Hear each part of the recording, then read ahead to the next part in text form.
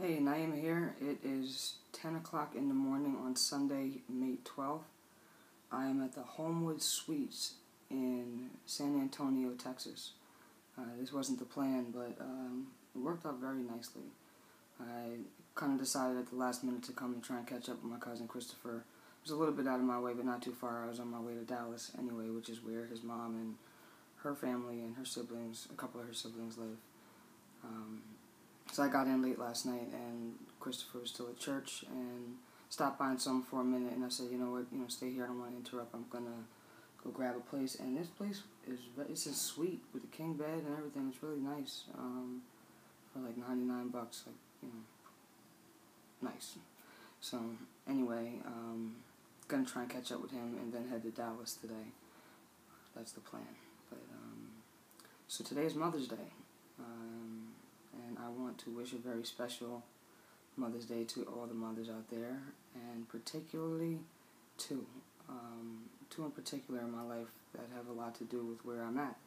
And one is, of course, my own mother, Patrice Tryman.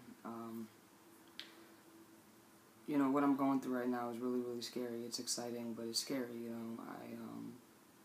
I had a steady government job that I got when I was 22. I was 10 years in. I was looking at retirement at 47.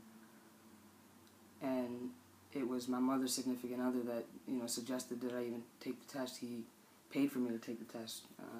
Being a firefighter really wasn't on my scope. And then when I was sworn in, I don't think anybody was more proud than my mom. And she's always, been very supportive of everything that I've done. And, God placed a dream in my heart and told me to walk away from that. She gave me a bunch of signs that said, enough is enough. That's what I gave you that. I needed you to have that to become who you've become, but now it's time to move on. And I'm sure it's scary for me. I'm sure it's probably even more scary for my mother.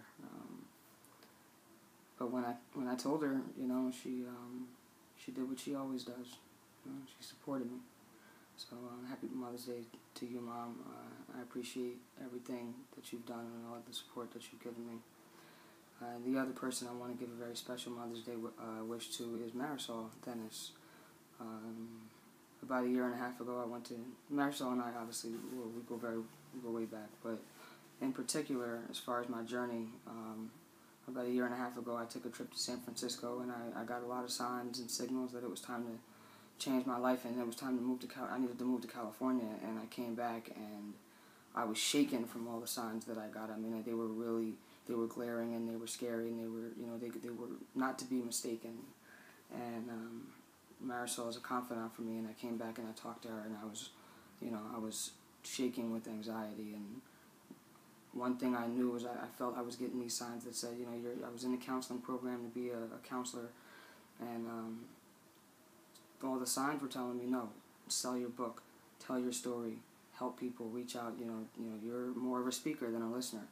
And I came back and I told her, I said, I gotta go, I gotta get out of here. I don't want to be here anymore, but I don't know how to do it. And she said, I think I have a way. And that way was the Empower Network. And I wasn't quite ready. I still had a lot of growing to do. I'm not the same person I was a year and a half ago or even a year ago.